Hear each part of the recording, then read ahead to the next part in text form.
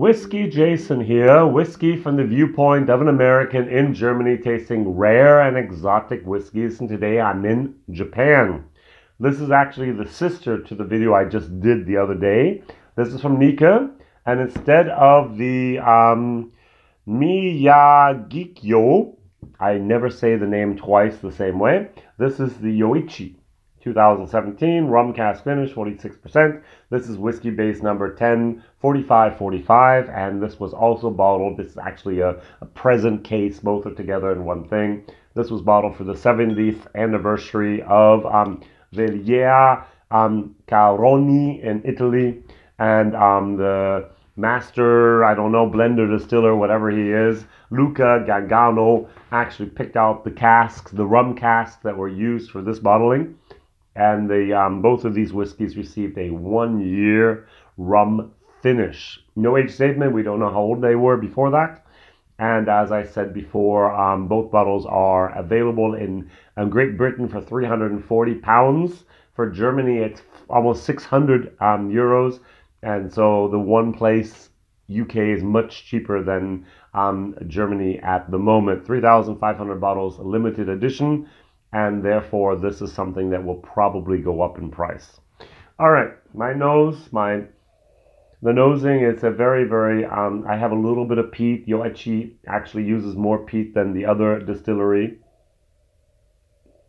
I have a little bit of rum. I have a little bit of the malt, the malted barley, a little bit of the wood, but it's all very, as if it's, I'm observing something through a cotton wall of cotton. It's all very, very muted.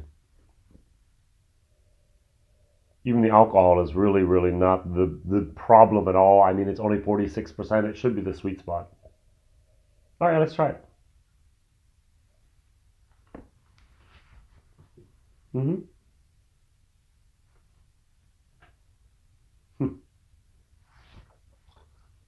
The rum is sweet.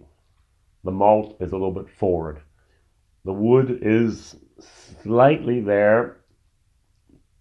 As I think, and I mentioned the other video, it's a little bit just like a subtone. The alcohol is very, very nice. It's just actually balanced. There's a little bit of floral notes going on in there, like a good linkwood does as well here. It's more than linkwood. It's more like a mortlach. It has a little bit more of a character, complex depth in there, but it's still a little bit on the light side. A little bit of caramel, a little bit of the tiny little bit of toffee. It actually is a little bit much. It's more complex than the other one I did with the sister cask or the sister bottling. Let's put a little bit of water in here. We'll see what happens. I'm going to try to bring it down to about 40%.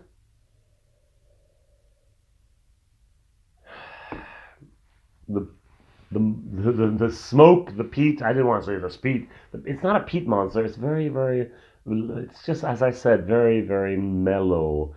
Everything's very muted. Nothing actually kicks you in the face and says, hey, but very polite and very, very nice. The rum is nice. The oak barrels are nice. The alcohol is nice. The malted barley is nice. Nothing actually, it's just so coherent, just so balanced. I'm complaining about balance. That's exactly what most people want in a whiskey.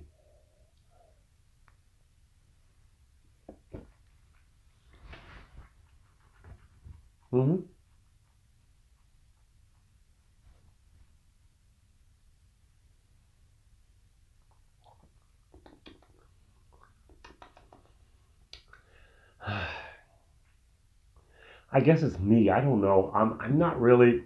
It doesn't wow me in any aspect whatsoever. It does have a little bit more complexity. In my German video, I did not mention this, but actually I get it more in the second round, and this is one of the problems of just opening the bottle, trying it, and then saying, "Oh, that's it." There is more. It's more depth. There's more complexity. There's more going on here. I think I gave it in my German video a C plus, and I gave the other one a B minus, and I'm going to actually have to give this also. The problem is there's a little bit of the peat in there, which doesn't really appeal to me. I'm going to ignore that for the moment. I'm actually going to give it also a B minus. It's an interesting spring light whiskey, almost into a summer whiskey. I do have a little bit of the creme brulee in there. I have a little bit of the English breakfast tea. I have a tiny little bit of the, I'm going to go for a light blueberry. I think I mentioned in the other one, take a look at maybe your sports water. They actually put like a couple drops of something in there, maybe celery or maybe a little bit of green apple. And just imagine a few drops like a blueberry. Very, very faint, and that's what I get here. It's nice. It's actually nice. It's, as I said, it's a B minus. Now, nothing to write home about, but often that's the case with with Japanese whiskeys. They're very, very, very just rounded. There are no edges. There's nothing to be angry about. There's nothing whatsoever to complain about. They're just almost perfect. And yet I gave it a B minus. Yeah, doesn't do it for me today. Sorry. Now, the big problem is the price. As I mentioned before, let's say this is a $200 bottle. No, it's a D minus. Now, the rum, the question is, does the rum really enhance the flavor moment? It spent 1 year in hand-selected rum casks from Luca Gargano. I would say yes. I would say those rum casks actually give this a more flavor, more body, more complexity, as well as a little bit more of the first word that came to mind, playfulness. The other ones was a little bit more boring, serious. And this has a little bit more of a youth and a viscosity, a little bit of energy to it. And I really like that. All right, WhiskyJason here, tasting rare and exotic whiskeys over here in Germany, an American living in Germany. And my question of the day is, investing in whiskey, good idea, bad idea? I asked that because on both of the pages, websites in English as well as German, both of the distributors were making a case for buying this and waiting, because they both promised that this would go up in value. First of all, I think if you're going to buy something, tend to steer away from the independent bottlers. Go for the original bottlers. Second of all, try to find something that is a limited edition, 3,500 bottles. Third, try to look for something that's a little bit more exotic. Japanese whiskey, for example. And fourth of all, look at something that has a beautiful packaging. And I think this really does check all the boxes for that.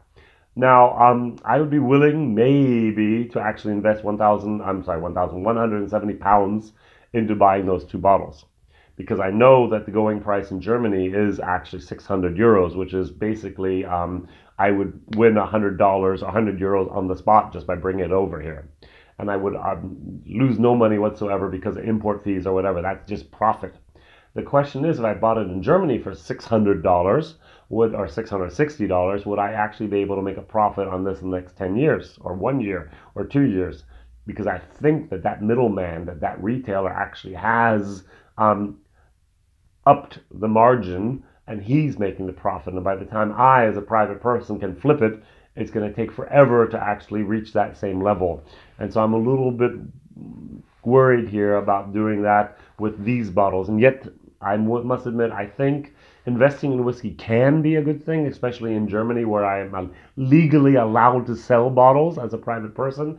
I'm legally allowed to sell bottles for a higher profit, yet I have to, after a certain amount, I'm not going to say that amount here on YouTube, I have to tax that profit. I actually have a business running where I have it on my permit that I'm allowed to now sell and buy whiskeys online, and therefore I'm on the safe side, so all my taxes are being paid for this. But I know other people that were making a couple $1,000s a year profit on selling whiskey. And I'm not really sure if they've always paid all their taxes on those profits or not. All right, good. So, is it okay to flip bottles and make a profit on them? Who knows? Write it down in the comments. Thank you very much for watching. Mondays, Wednesdays, and Fridays, my videos come out. Like, subscribe, and tell others about this interesting and weird guy over here in Germany tasting rare and exotic whiskey, even from Japan. All right, see you soon. Bye-bye.